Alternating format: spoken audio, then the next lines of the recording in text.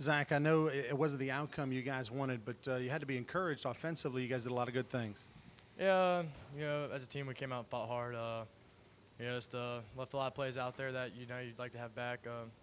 Hopefully we can just build off this unfortunate loss offensively and really just progress from here. You guys had that week off coming into this game. Did you do a lot of things differently, and obviously it looked like it benefited you that time? I think when it came down to it, we just executed better. Guys doing their assignments every play and not having a lot of brain farts during the game, and that's what we should have had all year. But it's good to finally see it happen, and hopefully we can continue it. There was a little swagger going on there by 3 and 80. They kept you guys developed a nice rhythm in that second half. You had to be encouraged. Is this something you think now you kind of broke through that dam and the good parts is going to come the rest of the season? Yeah, I hope so. I definitely hope we're over the hump and we continue to have great games from here on out.